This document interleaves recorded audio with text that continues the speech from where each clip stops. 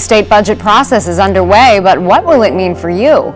I'm Jill Horner. This is Comcast Newsmakers. With me is Delaware State Representative Paul Baumbach. Thanks so much for being with us. Thanks for having me, Jill. Let's talk first about the process. The governor puts forward his proposed budget, which essentially is a set of priorities and ideas that need to be funded through the state.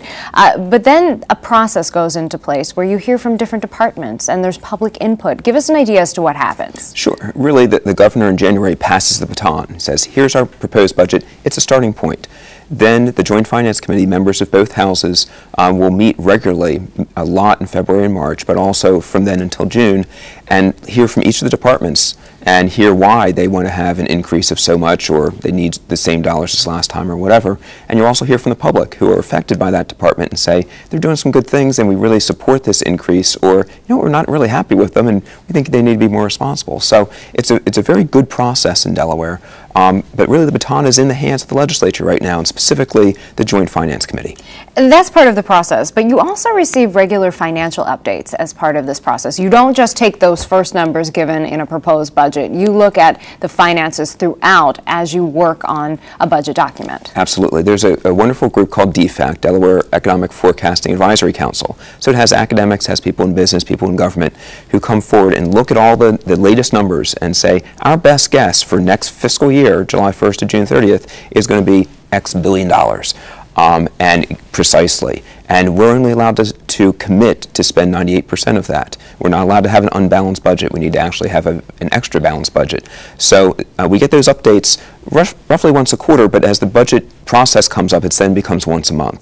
So we're getting these updates, and really we're not finalizing the budget until June when we get the latest, most accurate expectation projection. And as we mentioned, you get these at this point monthly. Let's talk about some of the fixed priorities in a budget, including education funding, Medicaid funding. These are things that are increasing in terms of costs, and you need to consider that as part of the process. Oh, absolutely. Even in a growing state, you may be growing 2% or so for your revenues, but these things, when you have kids and you've got hundreds more kids coming in this year versus last year, next year versus this year, those are fixed costs, and we have to increase them. We can't just say, oh, you can't increase it more than 2%. If we have kids, we need the teachers for them. And if we have Medicaid patients, we need to make sure we provide the state-mandated services, medical services for them. So those can take a bigger chunk out of the budget, which leaves less for the more optional programs that make life better. And when we talk about these programs and new initiatives to consider, you are considering that as part of this process. Let's talk about some of the things that may potentially happen. An increase in the gas tax. This would be 10 cents a gallon. Where does that idea stand? It's a proposal. It's not very popular, but I think one of the reasons that it was made is that there's a real need to improve our roads, our schools, and our bridges.